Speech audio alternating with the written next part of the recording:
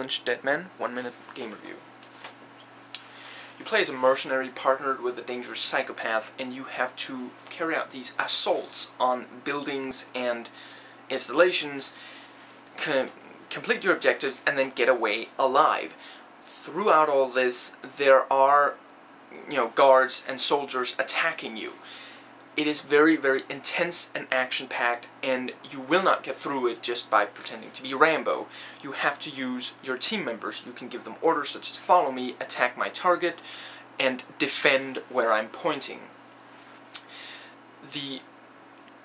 It's very smooth and quite streamlined, but it gets away with it because the risk is still there and you are still in basic control. There are a couple of rail shooter levels which are also quite intense. You're on a car or in a car and shooting out from it. Ammo is picked up not by, specific places, but through your buddies who also carry, who you can also swap weapons with.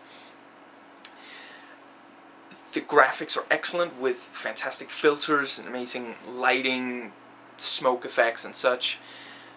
The game is quite short. You can probably complete it in about a day, and then there will not be very much left other than the multiplayer, which sounds fun. I haven't been able to make it work.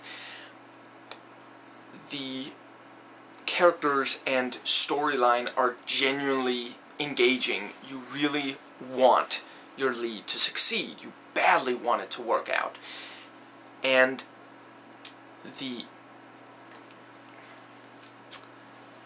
drama genuinely does work. At no point does the game ever, completely stop working in that regard.